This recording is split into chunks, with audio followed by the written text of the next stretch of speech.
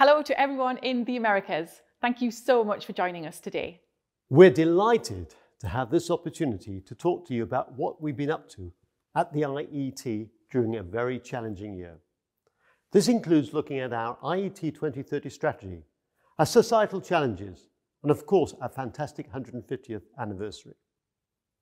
But first, we want to address the pandemic and the vital work that's been going on behind the scenes of the engineering and technology world. A new decade is usually a cause for reflection, celebration, and hope of great things to come. But the coronavirus pandemic was the last thing we expected going into 2020. The worldwide impact of COVID-19 was sudden and dramatic, and we saw our world change overnight as we all stayed at home to save lives. But we never lost hope. One thing we have seen across the globe is that the resilience and kindness of people in the face of adversity is prevailing. We came together to support one another and stood together in the fight against the pandemic. Engineering and technology have been at the forefront of helping us through this fight against the pandemic. As engineers, we recognise that we have a duty of care to society, which we are proud to uphold. The UK's National Health Service and other care providers around the world have suffered under the pressure of the COVID-19 outbreak. But as an institution with access to some of the best engineering minds in the world, we have worked together to do our bit to help tackle this pandemic. Organisations and individuals came together like never before, from building ventilators and hospitals to developing social distancing technology. Everyone did what they could to help. Human expansion and environmental damage mean that more pandemics are possible, while the climate emergency poses the biggest threat of all. But engineers are leading the fight against this. And at the IET, we've identified 5 societal challenges that we're focusing our efforts on, where the engineering profession and the IET can make a real impact. This is part of our IET 2030 strategy, which is about what we do over the next decade to maintain our relevance for our audiences of industry, practitioners, academia, and society. Each part of the strategy is of equal importance, and combined will ensure we serve our audiences better and of course benefit society even more. Each challenge has been inspired by the United Nations 17 Sustainable Development Goals, as well as the European Union's Horizon 2020 challenges and the UK's Industrial Strategy Grand Challenges. So, our societal challenges are sustainability and climate change, digital futures, healthy lives, people-centric infrastructure, and productive manufacturing.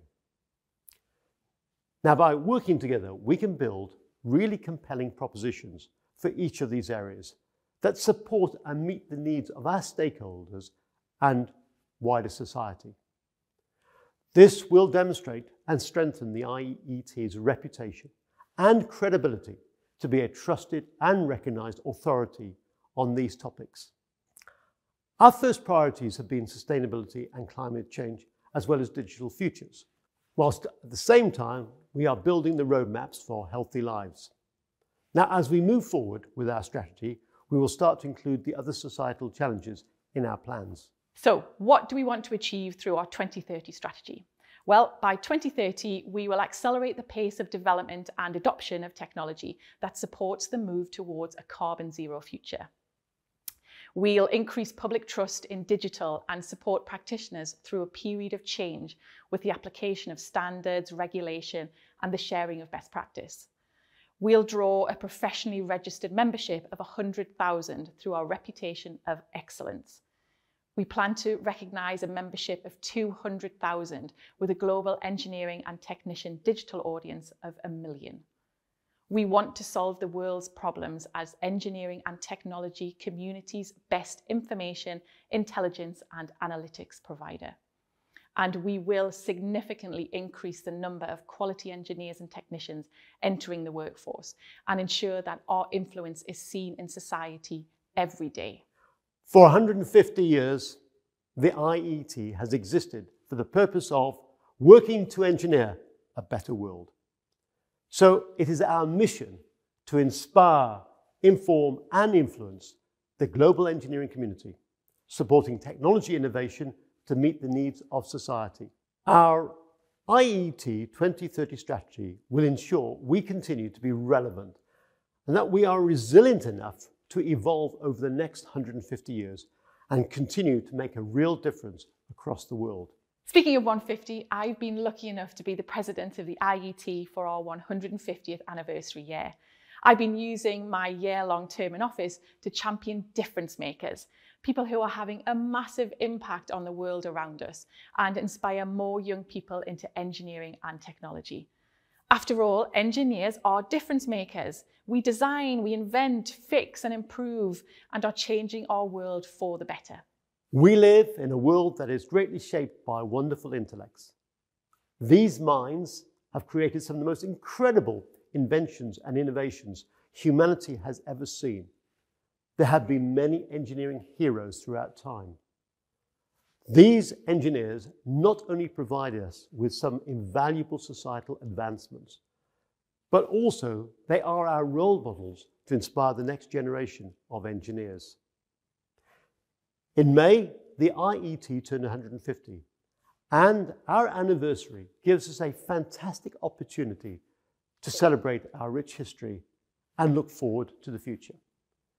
Throughout the year, we've been celebrating difference makers who are using engineering to help solve some of the world's biggest challenges. We're connecting with young people who want to make a difference, to establish a community of difference makers who will pledge to bring about change and inspire others. Engineering and technology have been improving our world and shaping our future for centuries. From the music you listen to and the phone in your hand, to the clean water you drink and the innovations that are helping to restore our oceans. Engineering and technology are at the heart of everything. Engineers bring ideas to life. They turn dreams into reality and make solutions to big challenges possible. We want young people to know that whether they're into sports, music, fashion, flying, healthcare, or improving our climate, there is a place in engineering and technology for them. But it's no secret that the engineering community currently has a global perception problem. So it's vital that we have more young people considering engineering and technology careers to ensure that future pipeline of talent. Whether an engineer is working in London, in New Delhi, Auckland, Rio, or even on the seabed, we need them to spread the word about the work they do. As engineers, it is our duty to speak passionately about our careers so that more people join us and they have the chance to change the world too. To achieve this, we need to be telling the stories of incredible difference makers around the world so that young people become inspired to solve engineering challenges. And the IET are already doing some incredible work around inspiring young people. This includes Engineer a Better World.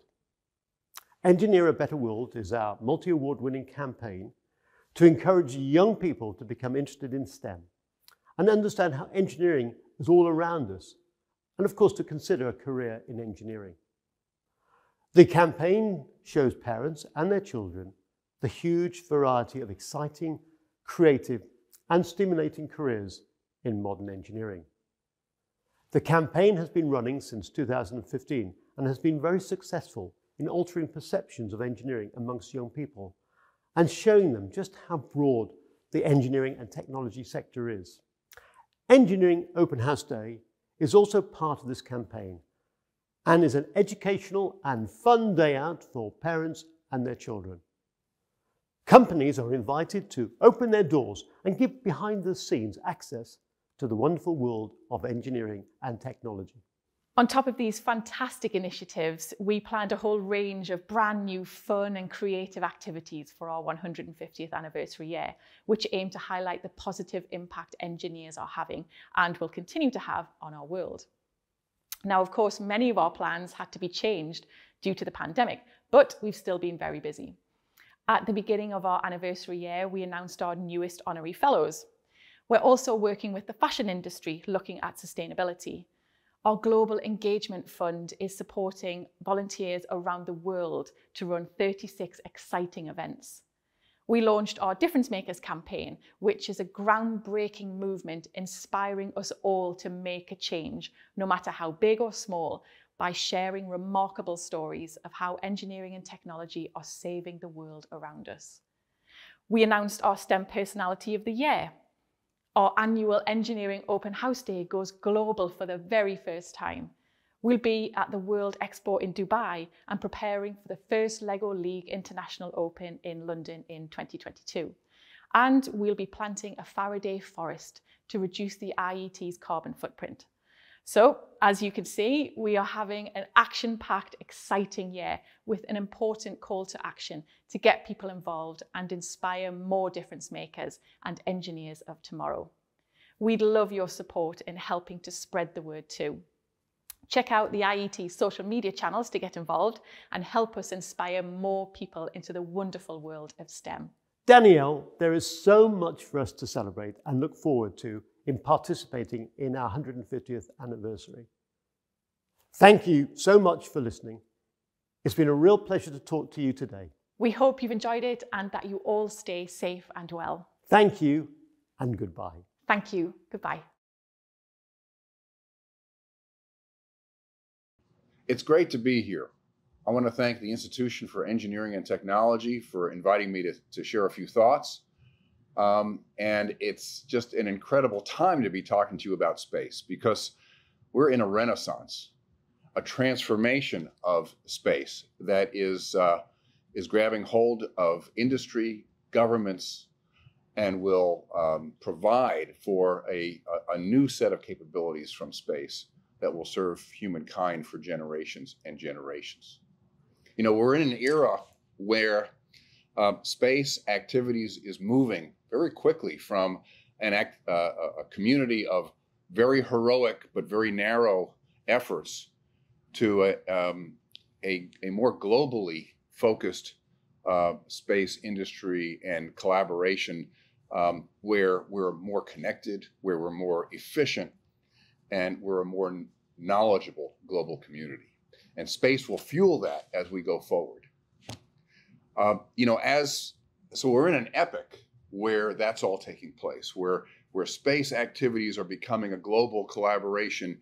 Industries and communities who never thought they would ever use space are now taking hold of it and using it to improve life here on Earth. And as we move forward there, as space travel becomes more and more capable, more and more available, more and more efficient, we're going to see humanity moving to the next step. And that's going to be harnessing the incredible resources and capabilities that are out in space. And so even more than just connecting us as a globe and informing us about our world, we'll be able to augment the needs of this planet, the needs of humanity, so that we can be gentler on our local community, on our local planet, our local environment, and make use of resources, minerals, energy in space. And so that'll be the next exciting chapter. And once that is taking place, I mean, we're hearing lots and lots of people looking forward to human exploration and presence and colonization. And I'm sure that'll be the next step beyond that. Through these evolutions, it's going to be very, very important that we keep in mind our presence and our effect. Clearly humanity, as we've expanded and grown, has not had a tremendously beneficial effect on our environment. The space environment, just like the Earth environment, is not without risk if we don't grow in a logical and collaborative and coordinated way. So space debris and aspects like that need to be considered. Norms of behavior, rites of passage, all of that is going to become very important as we work together and coordinate lots of complex activities in space. You know, Sir Richard Branson has been an advocate for space applications and capabilities as we open up space for good.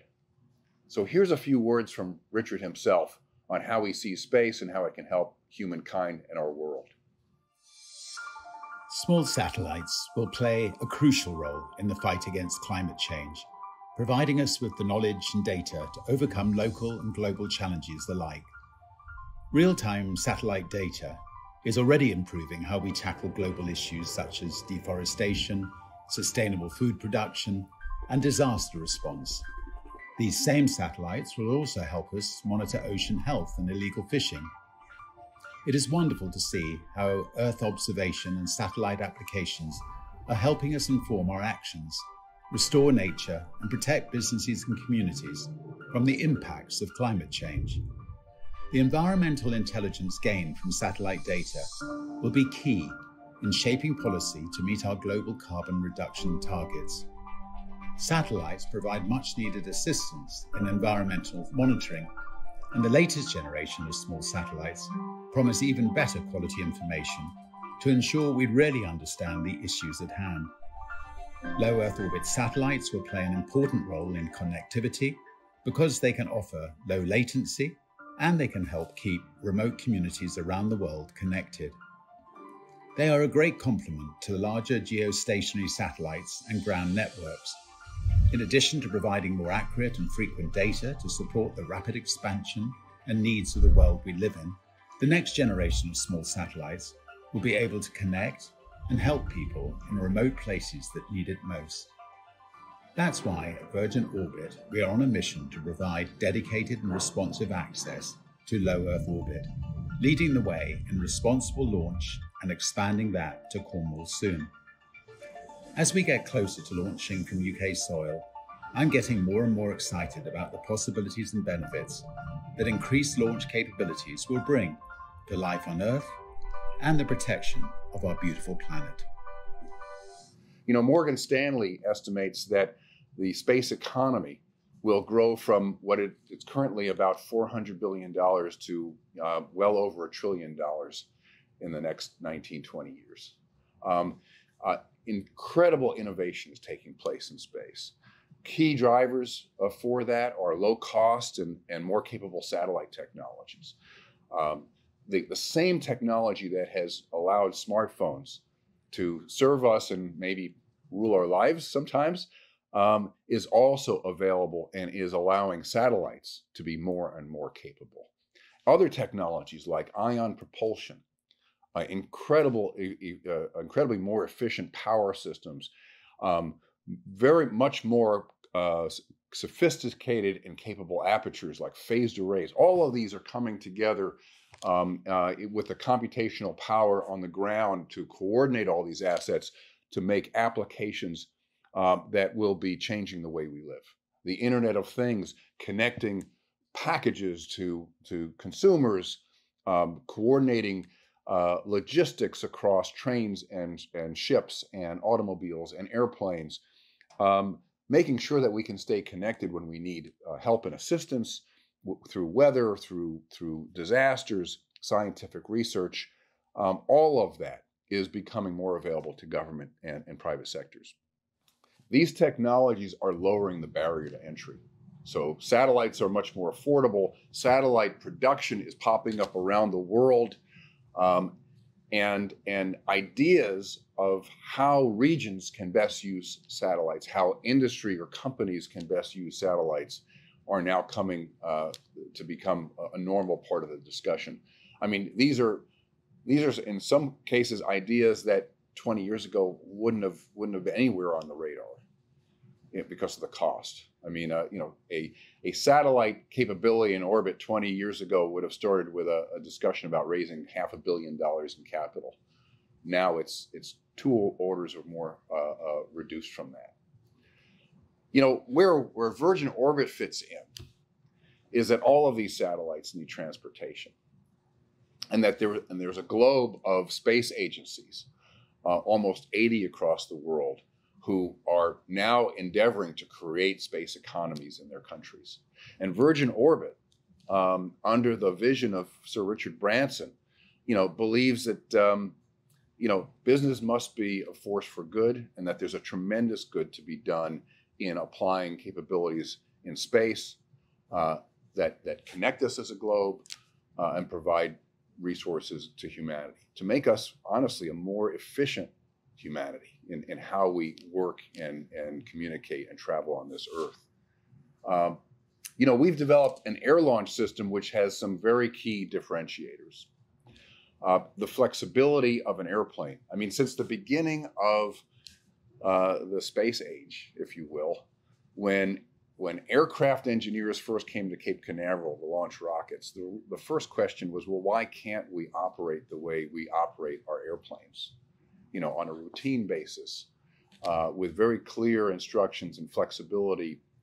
And what we've done at Virgin Orbit is basically implement that using an airplane. So we use a 747. It allows us a huge amount of robustness and flexibility in how we coordinate our launches. We can turn any airport into a spaceport. And that's exactly what we did on January 17th in Mojave, when we sailed off on a summer morning and left the airport, climbed up to 35,000 feet above the Pacific, and an hour later, 10 satellites for NASA were floating in their orbit and being activated. We have a vision of providing that capability globally. We're working very closely, for instance, with the UK Space Agency and Cornwall in providing space launch capability from Cornwall. We're very excited about driving to achieve that next year, working similarly with the RAF.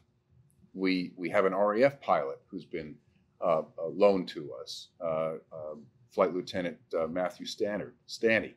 And Stanny actually flew on this last mission and will be piloting our next mission as we move forward with the system and with the eyes of creating a global capability in space. Some of the key differentiators in air launch from ground launch systems are, one, just energy. We use the muscle of a 747 to get us to 35,000 feet, the better part of Mach 1, and 2/3 of the way through the atmosphere before the rocket has to do any work at all. And so that provides a tremendous efficiency for the system. Flexibility. We are not connected to a congested rocket launch range. Rather, we are given the green light to fly by the airport tower. So it gives us tremendous flexibility, resilience, so that we can launch at any time from any place to any orbit. Our environmental impact is minimized. Instead of having to fly in the middle of nowhere, where really ground launch rockets have to launch from to keep the public safe, we fly from an airport and then fly out over the ocean to make sure that we start the rocket in a very, very safe place. That provides for a much lower footprint on the ground. We reuse an airport, for instance. We don't put smoke and soot out in a wildlife preserve like Cape Canaveral or Karoo. We don't throw acoustic energy nearly to the degree that a ground launch rocket would. And again, in a wildlife preserve where animals are feeling that impact. So air launch has environmental benefits as well, especially in that very important first leg of the way to space. I mentioned our first mission in January of this year, where we were just thrilled to be able to take NASA research satellites to orbit. We repeated that performance at the end of June, where we had now the rest of the market addressed. We had a mission that included commercial customers, including Sat Revolution.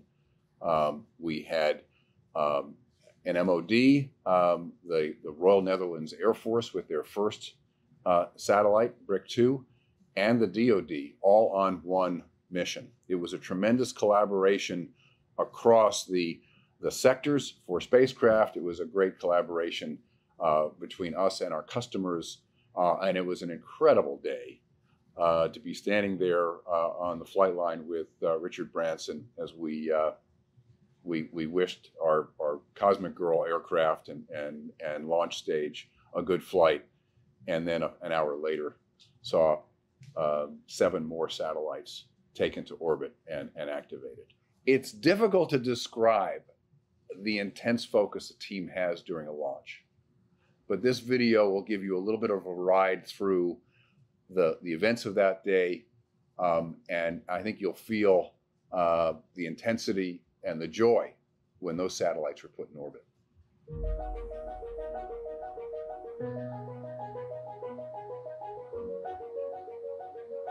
Team Rocket, RD on RocketNet, looking for confirmation your system is still go. Thermal. Everybody's go. AVI, go. Flight software, Flight software's go. GNC, GNC's go. payload, Payload's go. Decimal prop, Go. S2 prop, S2 prop is go. systems, Go. copy all things.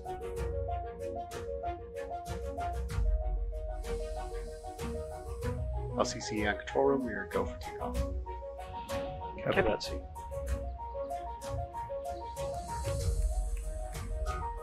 LDCE on control room, we are go for terminal count.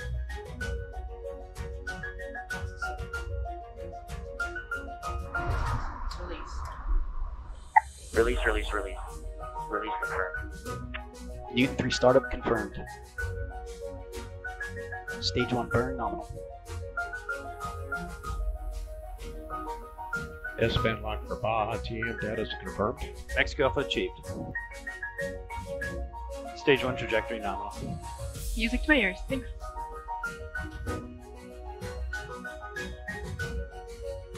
Caliber orbit base. Stage 1 burn is nominal, passing 120,000 feet. Newton 3 shutdown confirmed. Stage 7 brake fires broken. Newton 4 startup complete. S2 prop, stage 2 burn is nominal. Downrange O'Higgins locked.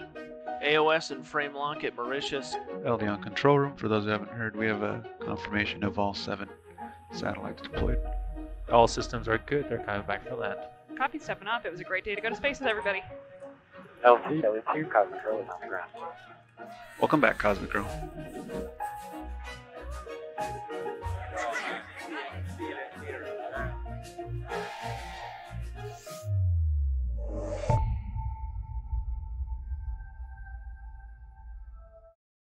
We are seeing now in the market, now that we have crossed what is a very, very broad chasm in launch, from going from an aspirational to an operational system, we're seeing tremendous market activity where we're tracking over 100 customers and getting an enormous amount of market activity in all those sectors, commercial, government, civil, national security, as well as spaceport activity.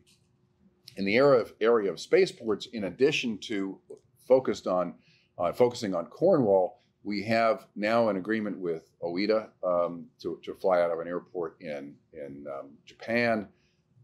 We have an agreement in Brazil, and we are talking to and working with many, many other countries to help serve their launch needs from their sovereign shores, to make sure that they always have access to space and always on their schedule. So what's coming up for Virgin Orbit, and how do we see the future as a company as we evolve?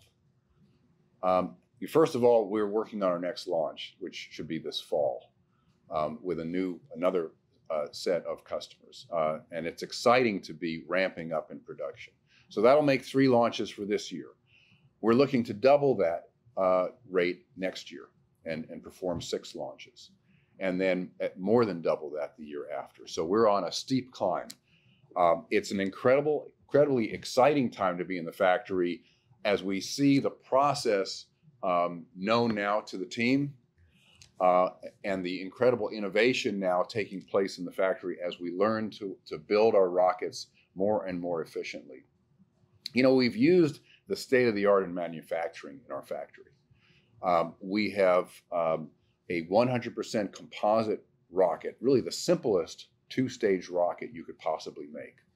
A composite structure with linerless tanks, 1 single engine on each stage, the highest reliability because it's got the lowest amount of parts, and the most efficiency because of the muscle of the 747 and the simplicity of the rocket that we're making.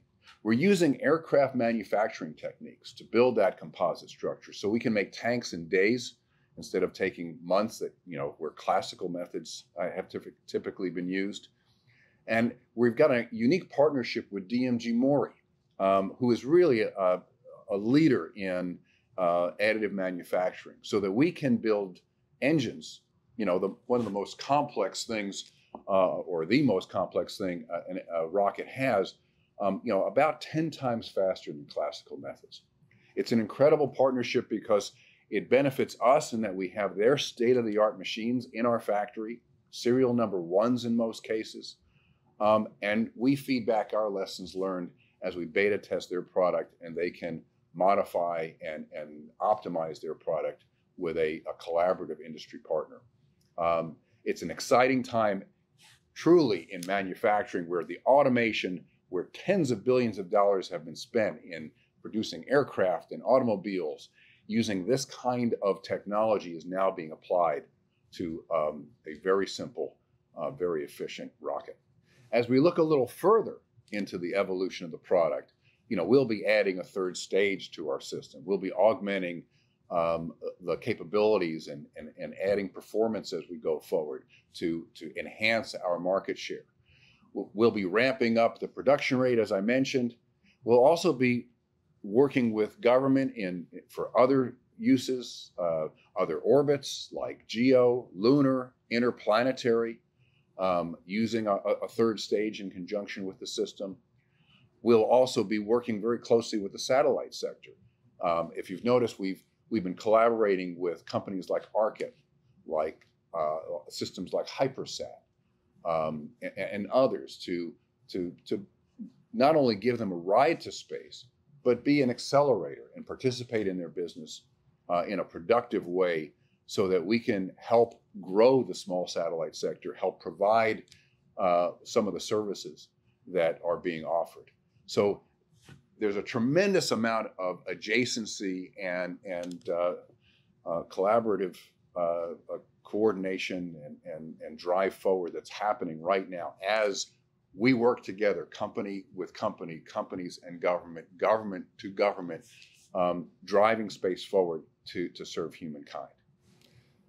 We've had a tremendously close and collaborative working relationship with the UK Space Agency, with the RAF, with the Department for Transportation, and other government agencies in the UK.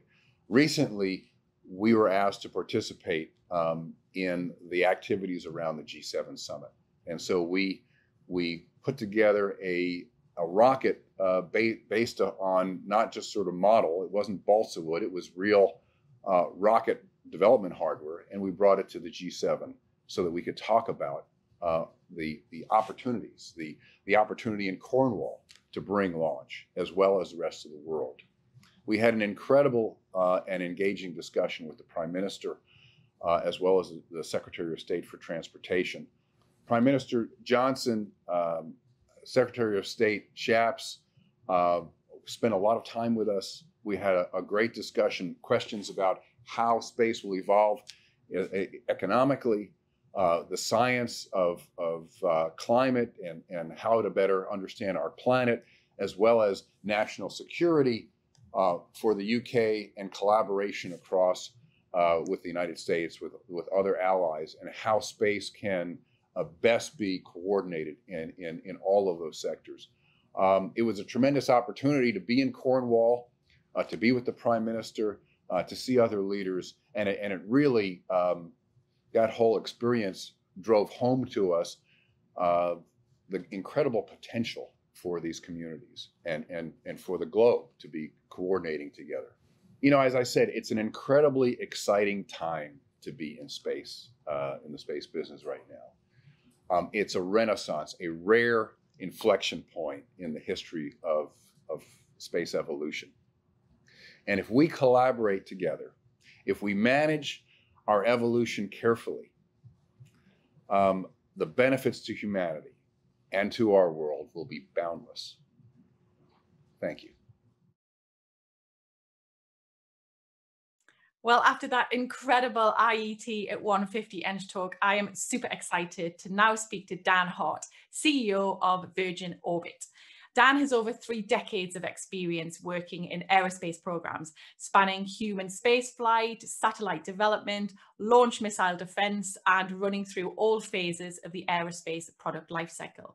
He joined Virgin Orbit from Boeing, where he led incredible government satellite programs, developing and managing missions for the US Department of Defense, NASA, NOAA, and other national programs. He is a passionate and committed advocate for STEM education and serves on the executive board of California Science Center, as well as the Dean's Advisory Council, California State University, Long Beach's College of Engineering.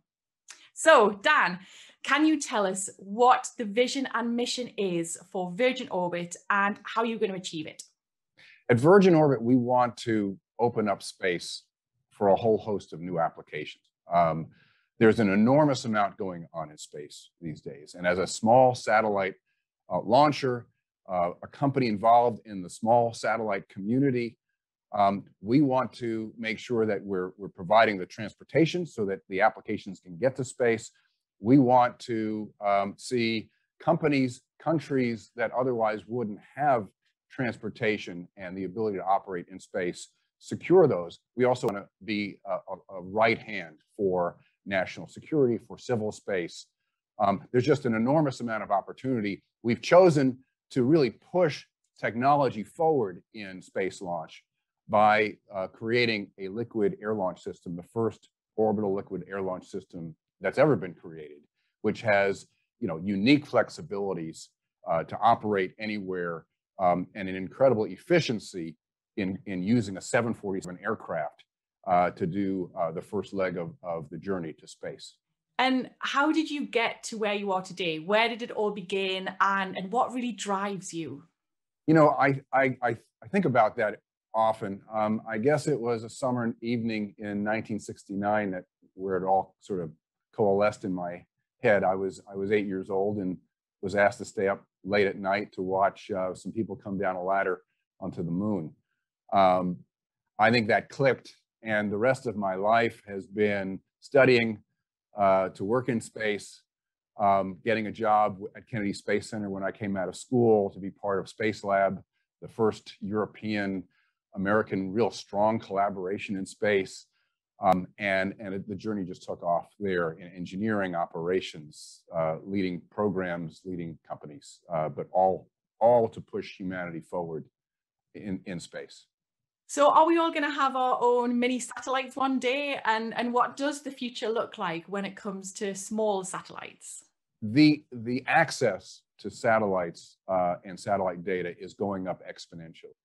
And so whether we'll each have our own, I don't know. But today, organizations, countries, companies that never thought they would have access to data or have their own satellite now find that it's a key part of their economy, a key part of their business, their national security, or part of their key understanding of the world around them.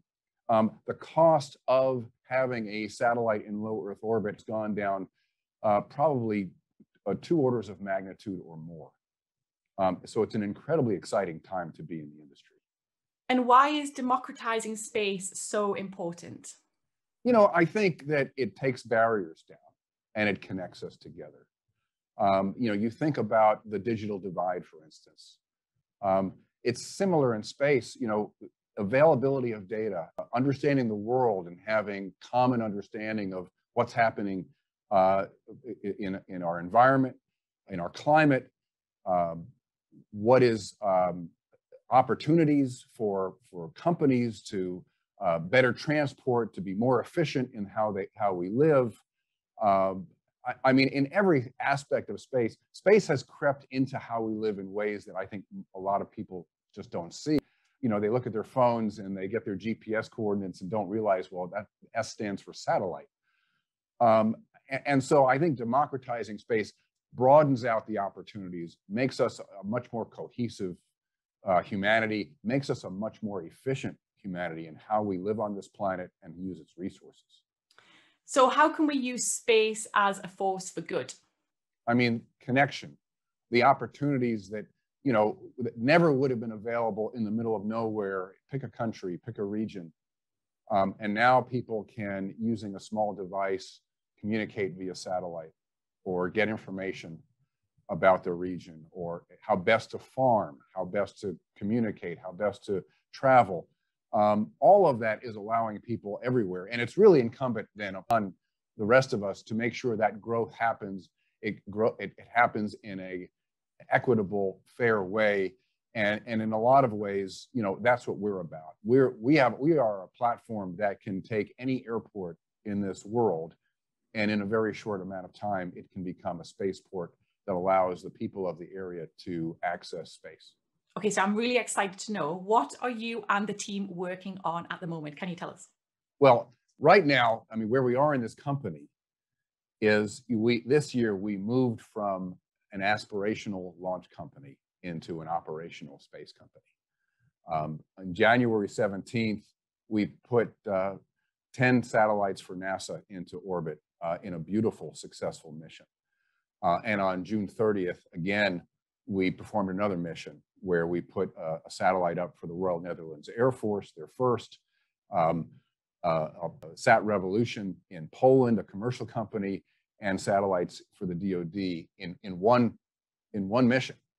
And that's kind of a microcosm of what is happening, where there are small satellites and applications that are just bursting, and we want to be there to serve them. So right now, we are ramping up. So there's a rocket in the factory that is being readied for a launch this fall.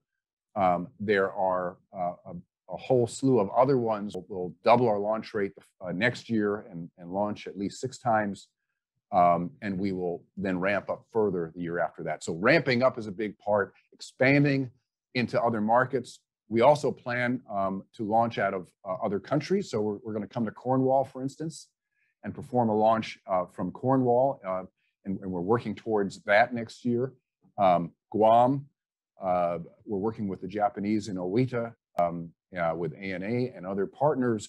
We're working with the Brazilians. We're working globally. So countries, companies, applications, and we are thrilled to be in the middle of them and at a point, an inflection point in this industry where there's an enormous amount of innovation, and we're at an inflection point in this company at the same time, and it's very exciting. Can you just describe the current state of the space industry and how it's changing over time? You know, there are transformations going on right now. There's a conjunction of multiple transformations, and that's driving this renaissance in space. You've seen an enormous amount of private investment go into space, which is fueling innovation and attempts to try things differently in applications and systems and platforms, and that's going to continue on. It's really exciting, you know, and some of them will succeed and other ones won't, but the technology, the ideas, and the space community is developing. At the same time, technology has allowed for a new suite of satellites. You know, electronics, the same electronic advances that have made smartphones that can now run our lives, can make satellites that used to be the size of a school bus, the size of a toaster, the size of a microwave. And that's really allowing a lot of different communities to have access to satellites. Ion propulsion used to be something that was in science fiction. Now it's on almost every satellite. Phased array antennas, power systems becoming much, much more efficient. All of these are making these satellites extremely capable, so that there's a technology transformation that is feeding into this. And then on top of that is this international collaboration in space. If you look at the world today, there are nearly 80 space agencies across the world, nearly 80, and it's growing steadily. And every single one of those space agencies has a mission to better understand our planet, our solar system, our universe and our world around us, to spur economic growth in space in their local communities, and support the national security of their country as it relates to how space is used. Every single one of those countries. So there's a multiplying factor that's going on at the same time. So technology, private industry, and governments are all aligned right now, and that's why you're seeing the acceleration that we're seeing in space. So what is Virgin Orbit's purpose, and how does it fit into that broader industry? Well, we want to open up space for good. And so we want to work with all of these companies across the world, with all of these ideas that are serving humankind, and make sure they have as direct a road as possible to getting their systems fielded, activated, and operating. And the transportation leg is a very, very key aspect of that. We also want to make space launch available to those 80 countries, or a good part of it. And we have this unique ability as our system and the technology we've developed to be transportable, to be mobile. So we can pack up and fly across and perform a launch, or we can easily take and reuse a 747 aircraft, and there's a lot of the 747s becoming available right now. A runway, and any runway in the world can then access space. So it's democratizing space, it's opening up space, it's opening it up to serve humankind. That's what lights our fire here. And the applications are commercial. They're part of space exploration. I mean, exploring the moon, exploring Mars, exploring Venus and the other planets. And certainly they're also there for national security, as countries want to have sovereign data. They want to have sovereign constellations, and we can help our allies achieve. And what customers does Virgin Orbit support with its launch services? Well, it's really all of the ones that I just mentioned. I mean, you know, we're not a big rocket serving large geosynchronous satellites, but other than that, the amount of applications in low Earth orbit, medium Earth orbit, and even geo for small satellites is growing. And so that really hits all sectors. And the fact that we've already launched now on commercial flights for all sectors in between our first and our second commercial flights kind of really underlines that point. It was a great day to be with the Royal Netherlands Air Force as they saw their first satellite ever get deployed and activated. It was a great day to be with Sat Revolution as they saw their birds floating beautifully. It was a great day when we were with NASA and a whole host of university students saw their incredibly hard work go into a deployed and activated satellite in orbit that they could then start to do research on. And you've just had an amazing launch, haven't you? Tell us more about your most recent mission to space. It was a beautiful day. So, you know, we get there typically fairly early in the day and ready the rocket for launch. We load it with propellant. On this day, we had a special guest with us. So Richard Branson was joining us, and he was out on the flight line as we then disconnected the rocket from the ground and readied the airplane to push off. It was great to be with Richard on that day. Incredible excitement, incredible intensity on the launch day. I mean, anyone who has been at a space launch knows that there's no stronger focus. There's no stronger connection across a team than this single-minded, you know, concentration on the system, on the people, on the mission that's ahead of you. Our pilots took control. We have 4 people on the airplane, 2 launch engineers and 2 pilots who conduct launch. So we transitioned control over to them. They taxied and took off and flew over the Pacific Ocean on a very smooth, somewhat boring flight out. And what we do is we go into a little bit of a racetrack pattern. So we ready and go into terminal count as the pilot is getting the timing right to where we want it. Our pilots, Kelly Latimer and Eric Beipert, released the rocket. By the way, we had an RAF pilot, Matthew Stanny, in the jump seat behind him. He's in training for the next mission. And the rocket took off. It's a 2-stage rocket. So the first stage flew beautifully. We're all there pulling for it, you know, mentally pulling it through the atmosphere, if you will, as it flies through, as we go through max Q alpha, as we get through separation, as the second stage ignites and the fairing comes off. We had a beautiful flight of the second stage, at which point you lose data. until we come around the Antarctica area. We picked it up again, saw the vehicle getting ready for its second and final burn, which took place just off of Antarctica. And then we saw our satellites starting to leave the vehicle as they were ejected from their container. Incredible excitement with our customers who were there with us watching this.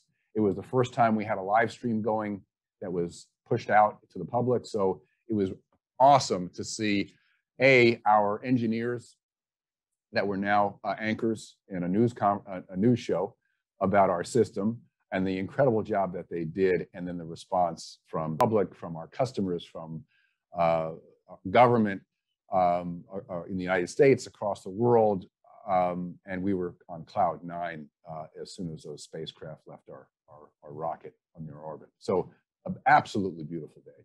Now, you just mentioned Richard Branson, and he's recently had a pretty big week himself with Virgin Galactic. What's it like being part of the Virgin brand, and how does it influence your team? You know, I think Richard and I think Virgin sets a tone and a set of values that permeate the companies in Virgin Group, and I would say especially Virgin Orbit, where there's a special kind of openness, there is a special kind of excitement and joy and curiosity and willingness to explore that is really emphasized by Richard and Virgin Group. So it's really fun, honestly. I think it adds, there's design that you wouldn't necessarily have associated with the brand.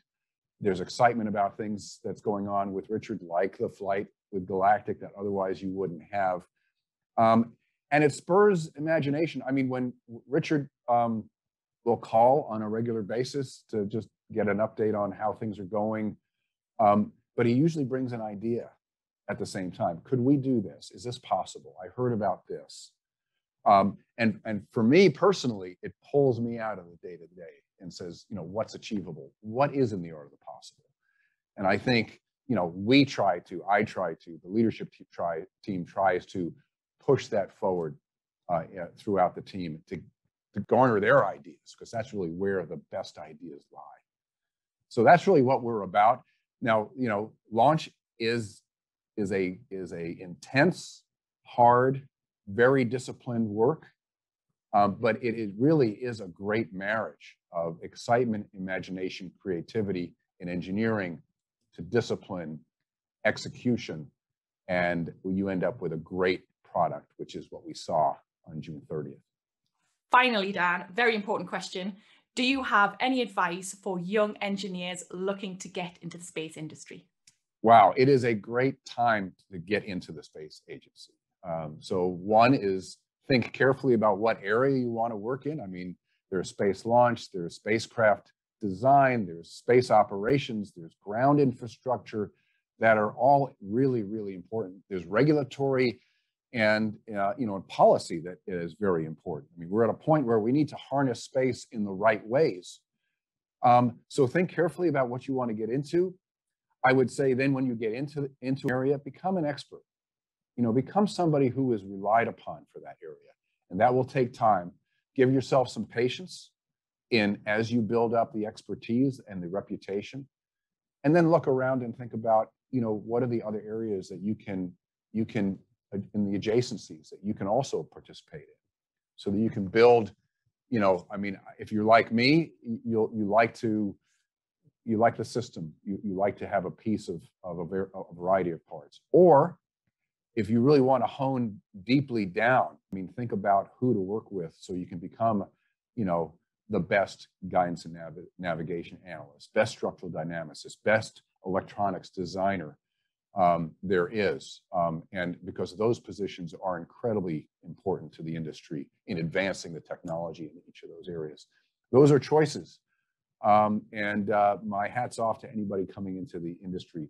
It is fantastic to see the talent that is coming in and the ideas that are coming from the next generation. And it's frankly a privilege to be working with them and to see and learn new ways and new ideas from them and marry them with, you know, the lessons that have been learned along the way.